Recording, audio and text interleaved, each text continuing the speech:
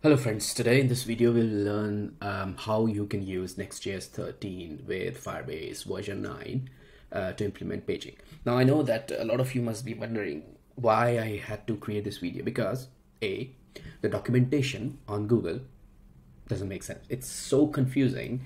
Like if you read through these comments on GitHub on Firebase JS SDK, you will get to know about that how many people get confused or misunderstood about the documentation, and it just doesn't make sense how to implement paging. And Firebase didn't make it easy.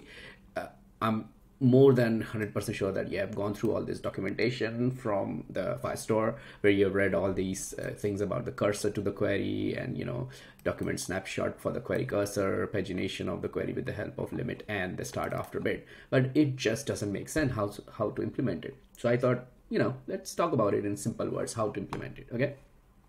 So first thing first, I have written a Hacker's Noon article. So I'll explain to you how you can do it, and then I'll show you how I have done it. Just give me 1 second.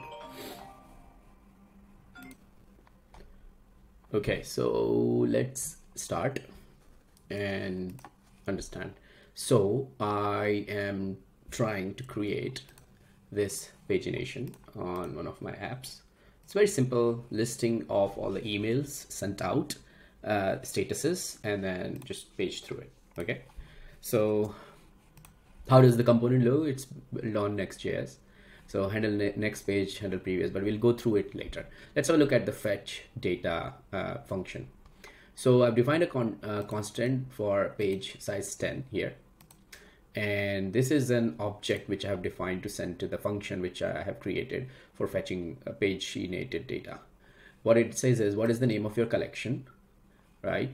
How many records you want to show each page, what action it should trigger. So for example, next page, previous page, what page number you are on, and then which fields you want to show. So for example, I want to show subject created at status fields. So you can define as many fields as you want.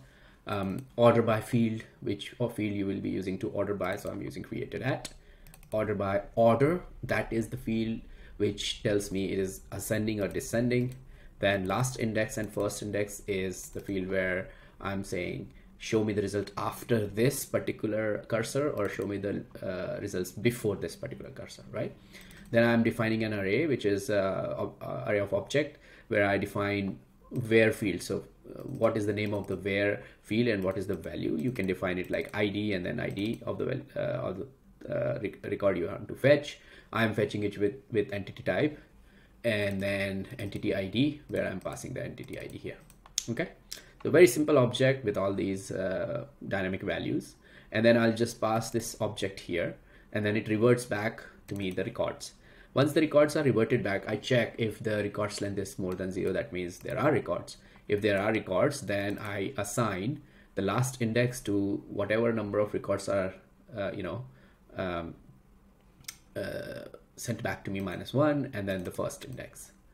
Okay, and then what I do is I assign the value of this indexed record to this sent after this state. So basically records, last index, and then my entity object order by field. So whatever order by field you will put in the object, it will assign it to the set after this state. Same for set before this, and then I assign emails to email records to the email. Obviously, if the length is less, then it will show no records from. Okay, let's have a look at the fetch paginated data. It's a very simple function where I am requesting all the object values here, and I'm assigning it to the relevant fields. Then I am looking at to the collection, whichever collection I want to fetch the records. Then I iterate through the where fields, where I've defined the field names like these ones here. So I attach the query reference to it, so with the object name and object value. And then I check if the page is greater than 1. That's because if I don't check, then it will always attach this start after, which I do not want.